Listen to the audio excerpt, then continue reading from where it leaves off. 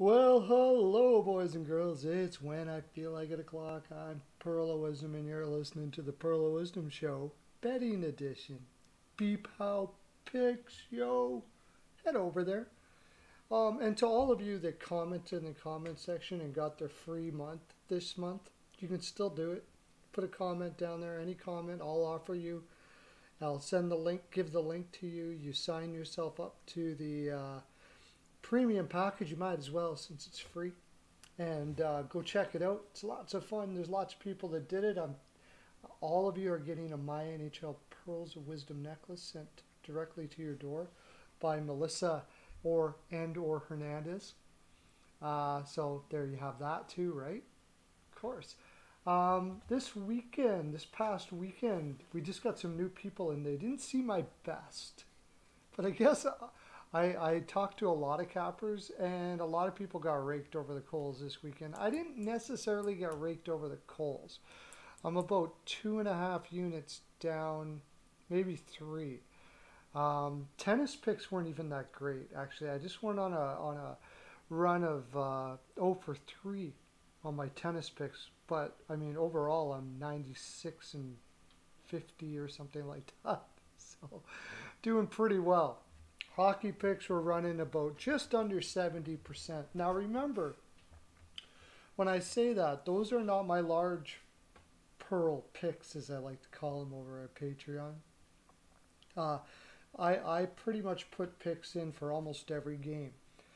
So if I'm running at 65% on every single game, then that's pretty darn good odds. Find a copper out there that runs 65% on every game. Last year, I ran 75%. So we got lots of picks to do. I was going to go over a few of the things that happened on the weekend. Winnipeg lost to Ottawa, and that ruined a lot of people. I got my eye on this Winnipeg team. Um, I said it, and now I'm sticking to it. I found something fishy when they traded away Lion A. If you can't keep Lion A happy, I have a difficult time thinking you're going to be able to be a team that can win a cup. I'll say that. If you want to hear more about that, tomorrow I do my live show on this channel from 3 to 5 Eastern Time, and I'm doing it tomorrow too. So you can go over there and check it out. I'll talk about all that type of information and Frolic and all of that, and it's interactive, so you can like talk to me and I talk to you, and or whoever I have on. Which tomorrow it sounds like I'll have Peyton on the radio on. Smart kid, really like the kid. It's awesome.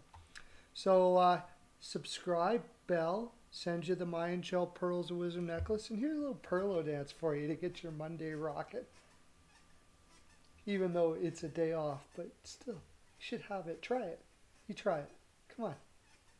John, off the wall. Come on, you can do it.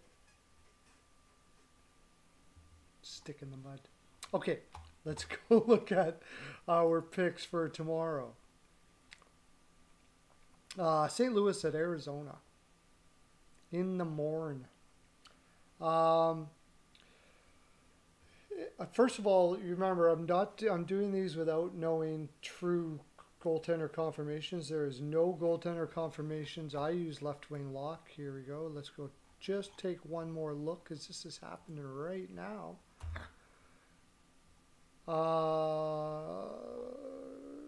Bennington and Kemper is what I would think it was going to be. I can't see why it wouldn't be that. So with that in mind, I'll go back to the odds here. I like Arizona here, simply because Kemper's a better goaltender.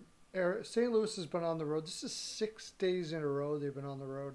They managed to scrape a win or two against Arizona here, but I think on the final day with Kemper in, I'm going to lean Arizona.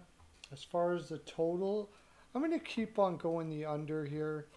Although Arizona's had some surprising offense in some of these games, I'm still going to lean the under. Arizona is going to outwork you, and if you're tired, like Arizona probably or St. Louis probably is here, then I could see them definitely outworking them. The other thing is St. Louis has some injuries. Sundqvist is a big one. I really like Sundqvist. I've said it over and over and over again. I don't know why he doesn't have more of a role. But look at the injuries. I mean, that's not much. Blay, Thomas, Sanford, Scandella, Bozak. I mean, they're not super significant, but there's a lot of injuries. So you have a lot of players playing in places where they normally wouldn't. And I would imagine are getting a little tired after being on the road for so long. Hence the reason why I'm going with Arizona here. New York Islanders versus Buffalo. Okay, Buffalo is, and we just saw with the Colorado game, which I had Vegas today. The game earlier I messed up on. I had Washington. I did have the over, but I had Washington, and I kicked myself for that because they hadn't played in a week. And this is the same thing for Buffalo. So with that in mind, and the Islanders seeming to turn around here a little bit, the weird thing about the Islanders this year is they're playing a lot of overs. And I think that may change here. I'm going to go back to the under again. I'm going to take the Islanders ML and the under, mostly because Buffalo will likely be out of whack. Also, let's take a look at Buffalo's injuries as well, as they were on COVID protocol. So there could be a lot of guys that are still going to be on protocol. Look at all the guys here. Yeah, I mean, that doesn't even say who's going to be back out of these guys. So I definitely would be leaning early here to the Islanders. Like I said, is one of their goaltenders? No, one of their goaltenders aren't on here. So Linus Ullmark will probably be playing. If you go over to Patreon, sign yourself up. You get all this information as the day goes on because I give it to people. That's just one of the services we provide over at BPAL Picks Industries there, my friends. Okay, Carolina versus Columbus. Now, this is a tough pick. Merzlikins should be in here. Carolina is rolling in such a way right now, though, that it's kind of hard not to pick them, especially at home. They don't have really many significant injuries at the moment.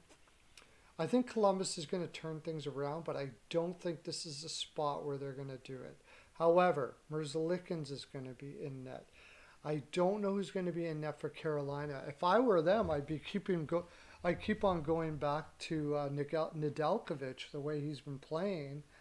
But I have a feeling it will be Reimer here. So I'm going to take Carolina on the ML.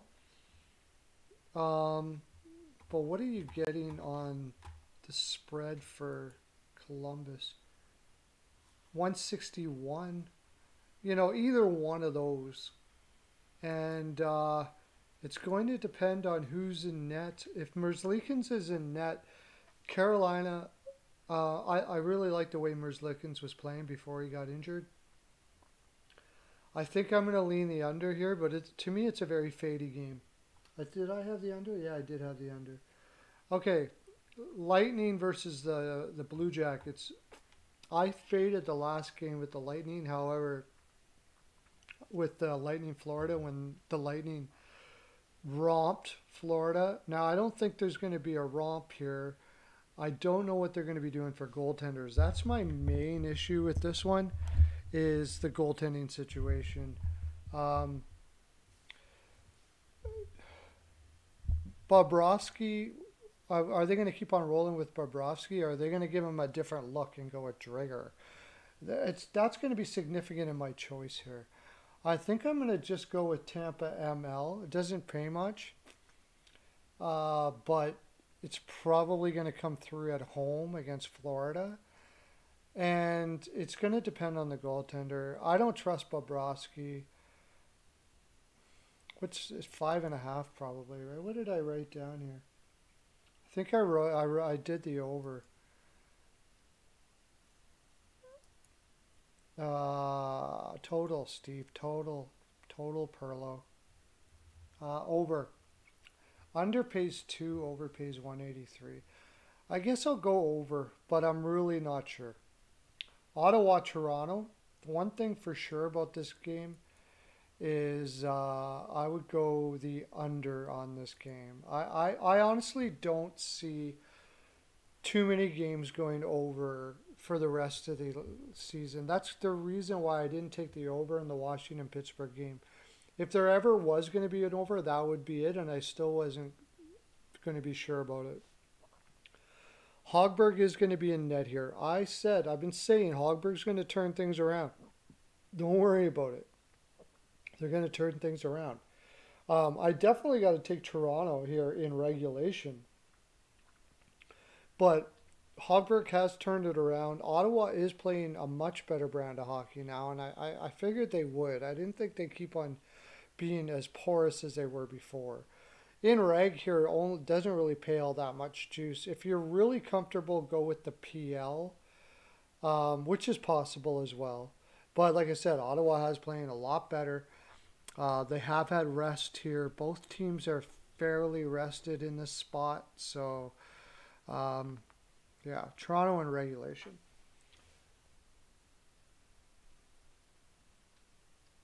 Did I not write this one down? Oh, I guess I didn't. Oh yeah, I did.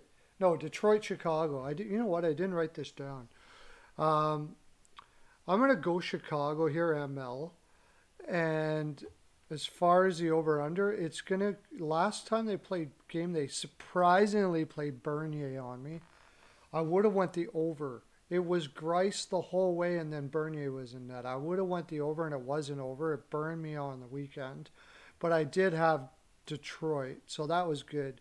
But I don't think Detroit's going to beat Chicago here. I'll take Chicago. If Grice is in net, I'm going to lean the under at 5.5. I'm sure. I'm going to lean the under. Just because Detroit really, Lankinen will probably be in. Detroit will have a hard time scoring against Lankinen. And just in general, they have a hard time scoring. So Chicago in the under. Nashville versus Dallas. I'm going to go Dallas in regulation for 2. Nashville's just been terrible to watch. They have no heart on that team right now. No pushback, no belief in themselves. It's a mess there in Nashville. There's going to be, if it doesn't turn around soon, and anything can happen, there's going to be a mass exodus out of Nashville in terms of players, maybe Poyle being gone and all of that. Now, Dallas has been inconsistent too, but this just seems like a game that they're going to feast on. They have the size advantage up front, everything. So I got Dallas, and I do believe I took the under here. Yeah, under, because I don't think Nashville will score enough. That's the only reason why I got the under. Winnipeg, Edmonton. I'm taking Winnipeg, Edmonton. I'm taking the under all day here. That's my main pick here is the under. Just Hullebuck's going to be in net. If that changes, maybe I change my mind. Korpisalo's had some rest. And Winnipeg's kind of shooting blanks right now, so I think the combination of that will give you the under, and I'm going to take the ML on Edmonton at home here. I kind of like the way they're rolling. They're starting to see their game come around. I think Dubois is hurt, and I'm Scheifele Stastny against McDavid and Draisaitl. I'm not warm to that, so I'm going to take Edmonton. Also, Winnipeg has not the greatest defense. It's Hellebuyck that's going to keep it down. Calgary versus Vancouver.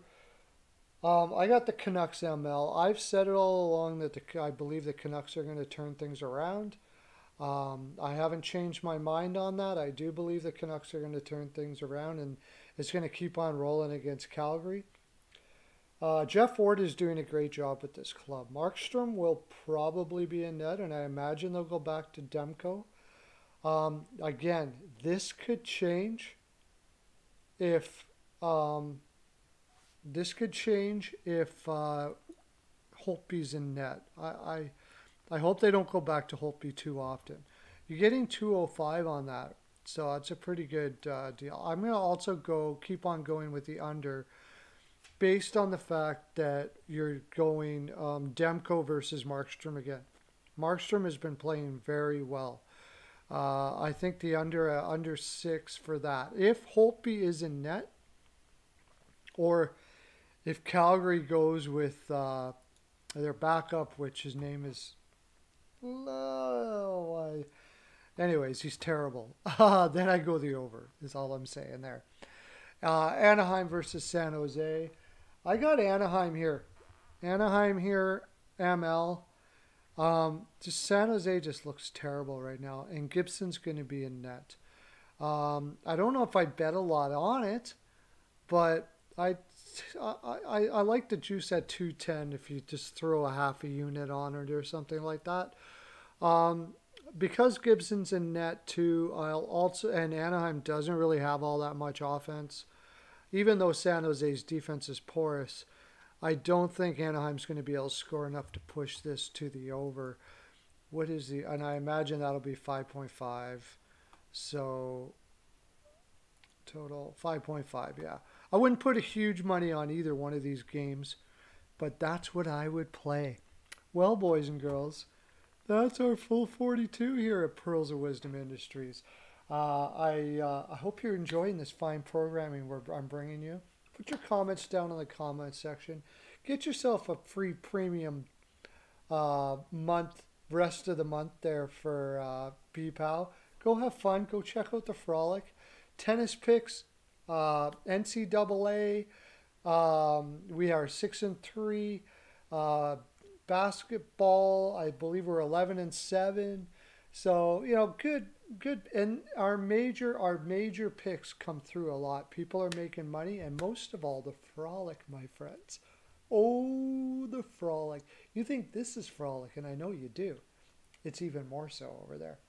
Anyways, because I kind of lost a little bit over the weekend, I got to go over to Perlo's House of Spanking, get myself some spankings, set myself up for tomorrow. You guys should all do the same.